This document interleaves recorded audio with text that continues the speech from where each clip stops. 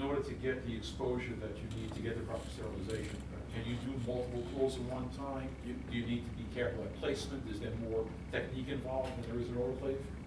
Yes. In the autoclave, you still have to be careful with placement, and you're only allowed to put in like 2 to 3 sets of tools at a time for that 45-minute period. For ours, we're looking into getting having 3 capsules holding within probably 2 to 3 sets of tools per capsule. So it's actually really, really efficient. Is there any need to monitor the UV output? Yes, of course, because the UV bulbs do die out over time. They have a lifespan of 8,000 minutes. 8,000 minutes, or I'm not sure. 8,000 hours, sorry. And you have to, that's one thing, you have to incorporate a monitoring system and a detecting device, so it depends. So initially you'll be able to put in the tools and it'll do it probably effectively within 2 minutes. Towards the end of its life cycle, you probably have to put it in for 10 minutes because the intensity of the bulbs do die down. Last question.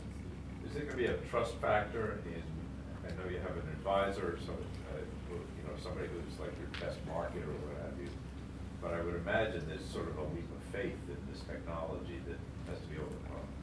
Definitely, and that's where the market adaptation comes from. You can compare us to, for example, back in the old days, people just thought of the oven cooking food, and then someone came around with a microwave and they said, I can heat this up equally as the oven can in, you know, a minute. And you know, you got to take that adaptation rate into consideration.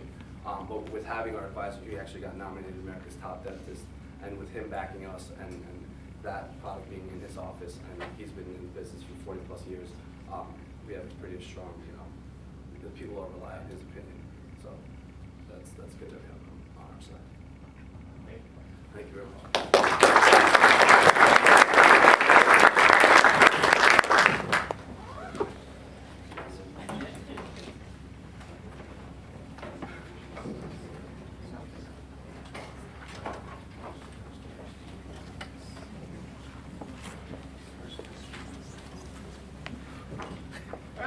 Good afternoon. My name is Brent Salina. This is my partner, Mark Lyons.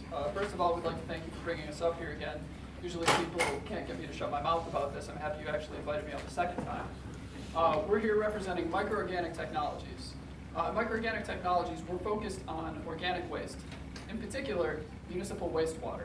Now there's a reason for this. There's a reason we're passionate about it. It's not because it smells good, as anyone that's been in our lab can tell you.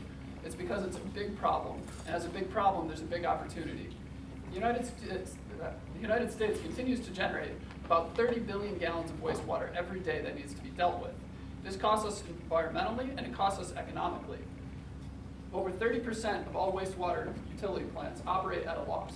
This is not surprising when you take into consideration that they continue to consume about 21 billion kilowatt hours annually. To put that into perspective, that's about 5% of the nation's total energy expenditure. The real irony here is that organic material is actually incredibly rich, and there's more than enough energy in this material to take the treatment process from a loss to a net positive. This is where we come in. At Microorganics, we're developing a microbial fuel cell, which is a device that converts chemical energy to electrical energy by allowing microorganisms to degrade it directly.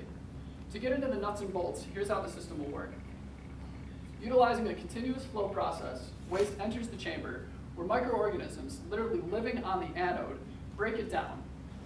During this process, they generate hydrogen ions, electrons, and treated material, which will then exit the chamber.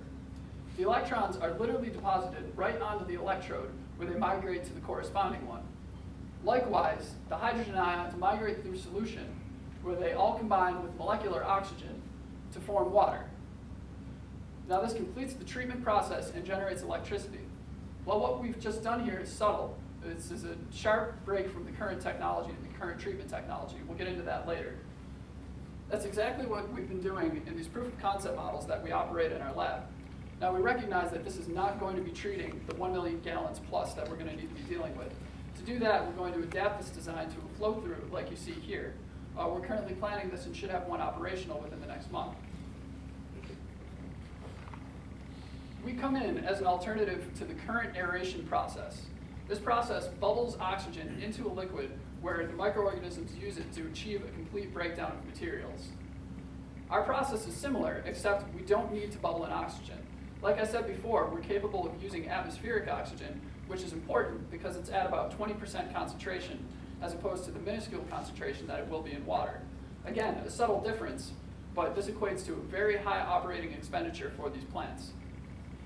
Again, documentation has proven that we have the ability to process this waste at current levels, and that will plug right in as a replacement.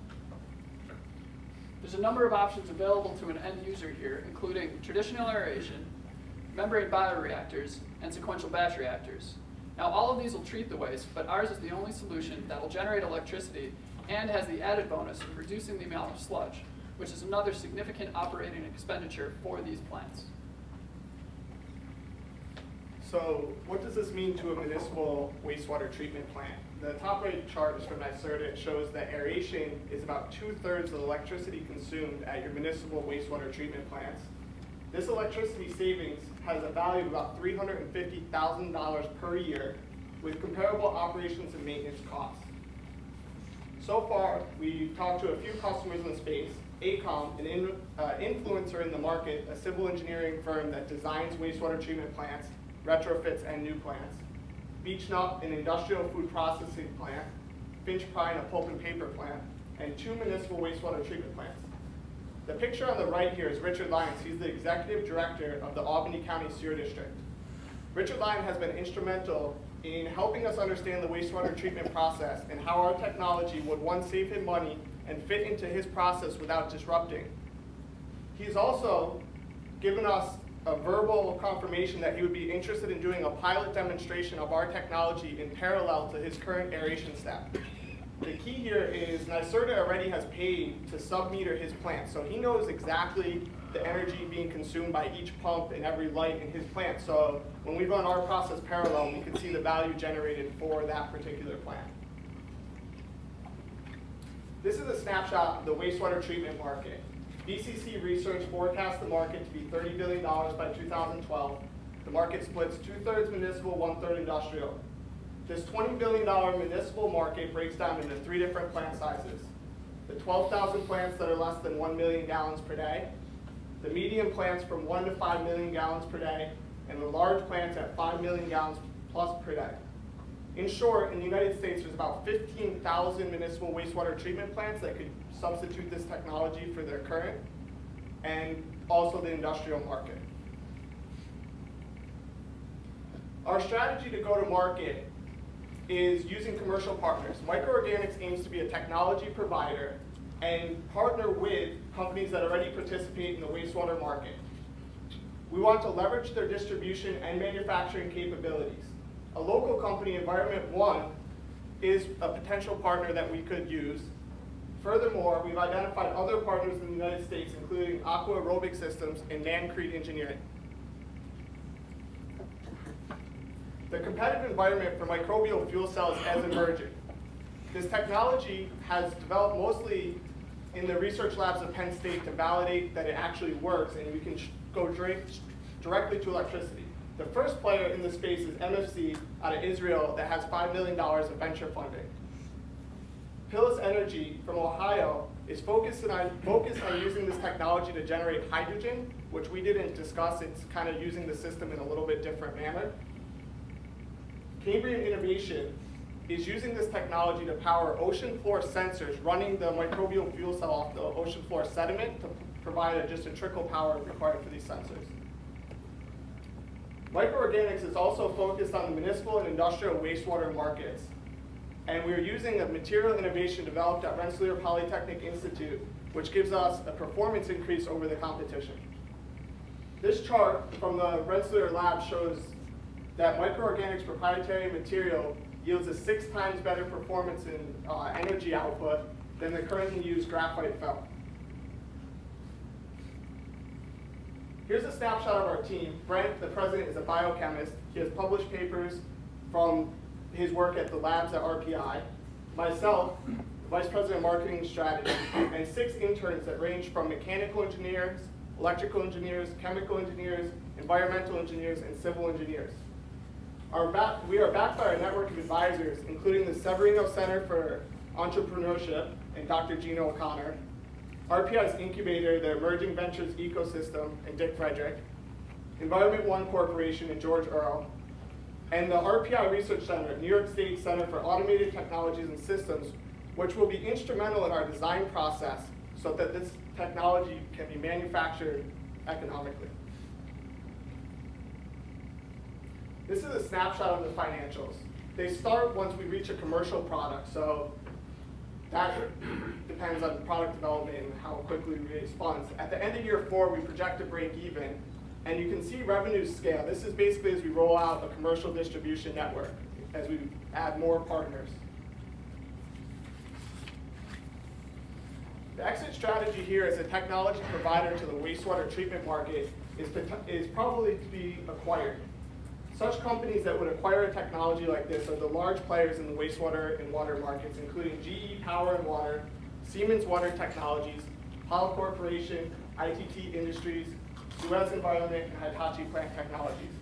These companies regularly acquire new technologies to the wastewater market. Over the past few years, over 20 deals have been completed at an average price of 2 times revenue. In conclusion, we should be leaving you with 3 main points. The first is that this represents a revolutionary new technology that you will see in the marketplace within the next 5 to 10 years. The second is that now is the time for startups such as ourselves to be developing a comprehensive and defensible intellectual property portfolio to exit to larger players such as GE and Siemens. And the third, and most important, is that we've already begun this process with a license on a material that has a 6 times increase in performance over anything else available in the market. My name is Brent Salina. This is my partner, Mark Lyons. Here at Microorganic, our view is a simple one. There's energy in waste, and we shouldn't be paying to throw it away. Thank you. We'd be happy to take your questions.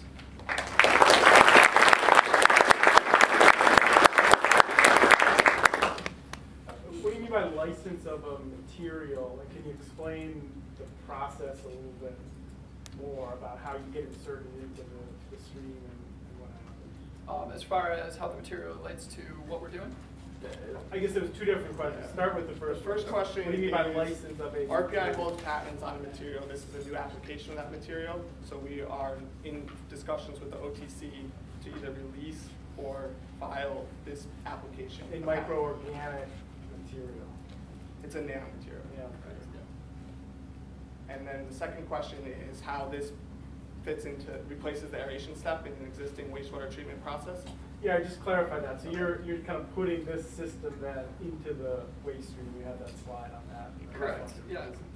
Based on the current data, as far as the footprint that we need, we realize that we really come in as a almost exact replica of the current aeration treatment, with the caveat that we can operate with far smaller energy consumption. So as far as treatment efficiency, we're identical. As far as footprint, we're more or less ballpark. So without any major change in behavior, they can implement our system. In short, what they do, they bubble oxygen because they use aerobic bacteria. We use anaerobic bacteria. Our microorganisms will treat the waste without the presence of oxygen. So you've got a unit with this material in that gets kind of physically inserted in. Our material is literally, so as I showed before, the microorganisms are living on the electrode. Our material coats that electrode and allows them to do their job more efficiently and 6 times faster.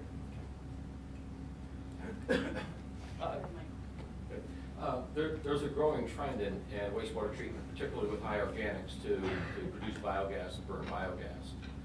So how do you fit in with that trend? I'm really happy to talk about that, actually.